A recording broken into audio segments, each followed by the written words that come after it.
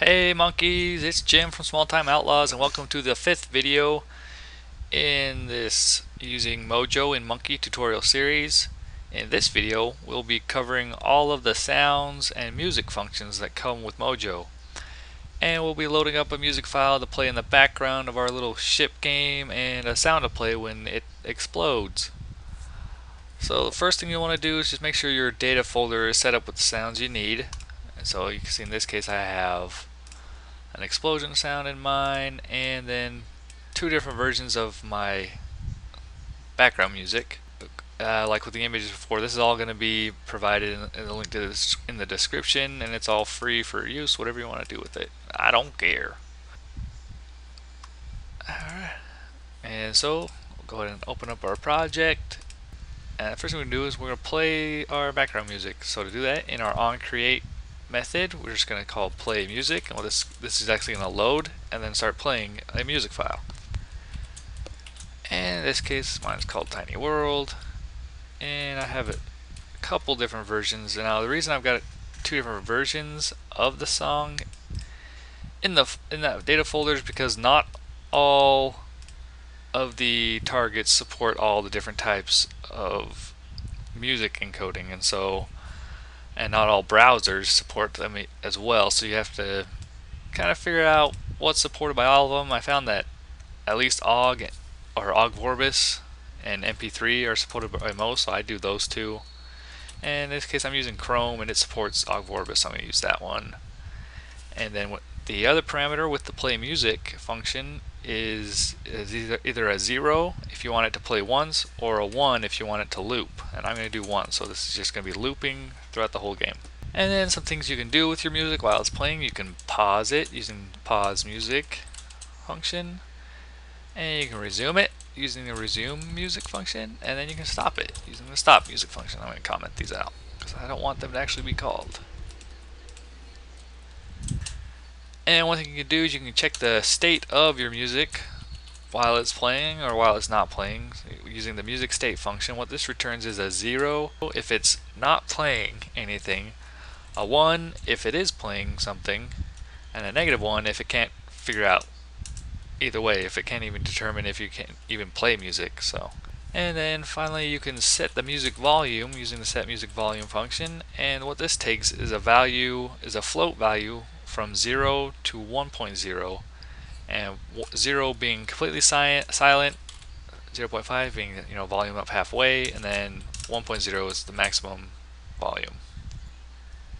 And I can go ahead and play this now. I don't know how to actually loop the music through Cam Studio, so you just have to trust me, the music's playing right now. And look, our ship. And now moving on to sound. So what we're going to do first, we're going to set up a field so we can load a sound. So this is a little bit different. You can actually play these sounds on different channels and stuff. So you're actually going to have an instance of a sound object. In this case I'm calling it explode sound. And then in our onCreate, you're going to assign it to load sound, and inside the load sound you just do just like with an image, you just do the path to the file inside the data directory. In this case I just have explode.wave, it's a wave file.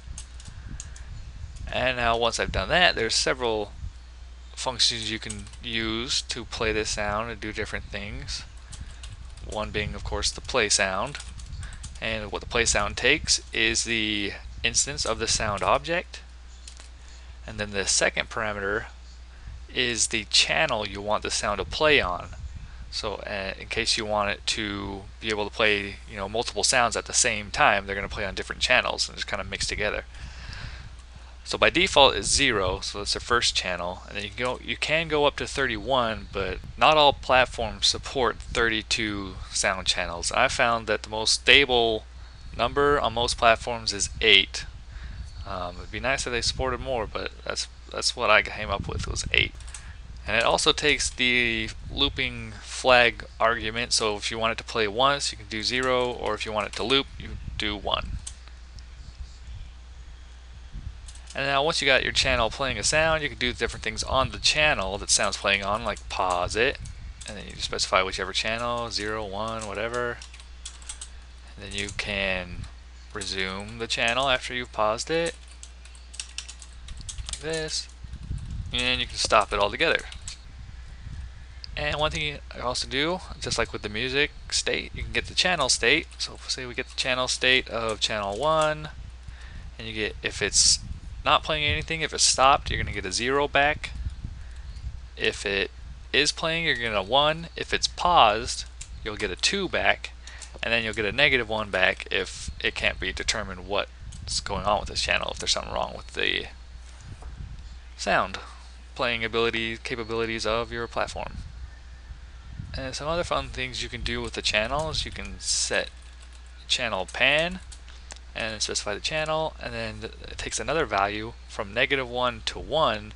And what this will do is if you're on a stereo setup, you can pan all your sound to the left speaker or to the right speaker. So -1 would be all the way to the left speaker. You can say -0.5, so this would be mostly to the left, but partially still on the right. If it's 0, it's going to be right in the dead middle, both speakers. And if you do a 1, it's going to be all the way to the right.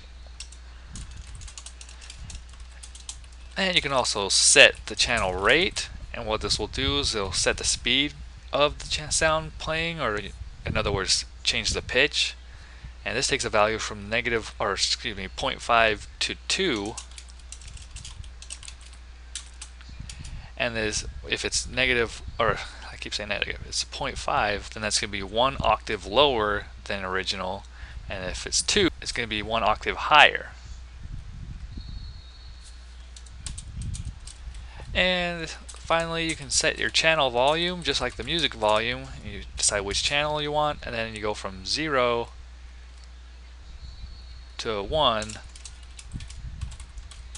to set your music volume, either to silent or all the way up.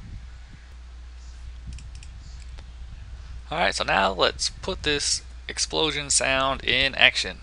So, what we're going to do, we're going to create some more fields, and what we're creating here is just the functionality to explode our ship and then play the sound and animate our little explode animation from before. So we're going to be rewriting some stuff from before, but not too much. Okay. So get these down. The explosion time, this is going to set the time of the actual, when the explosion started. So our timed animation will start from the correct frame, the first frame. And then our explosion frame, that's the current frame of the animation. And then our explosion image.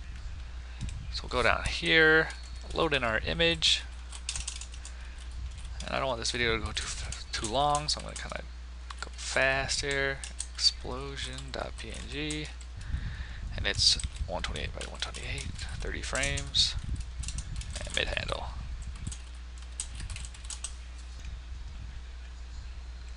And we'll go down here, and I'm going to explode our ship whenever we hit the space key. So we're going to do a key hit, then check for key space, and then we're going to set that explode me flag to true. That's going to tell it, hey, I'm exploding now.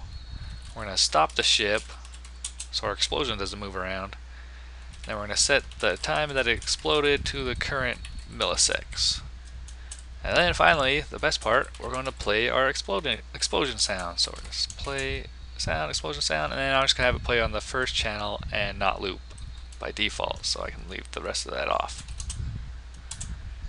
And now we're going to say if it's exploding, let's update the frame to be the current milliseconds, subtract the time that it started the explosion, then we're going to divide by, just like before, the number of milliseconds we want each frame to be displayed, and then mod the number of frames.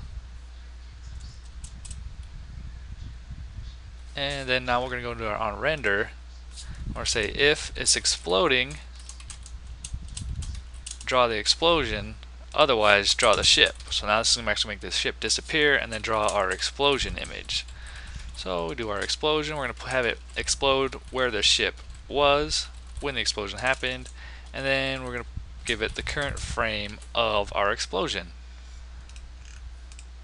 And so this should work when we run it.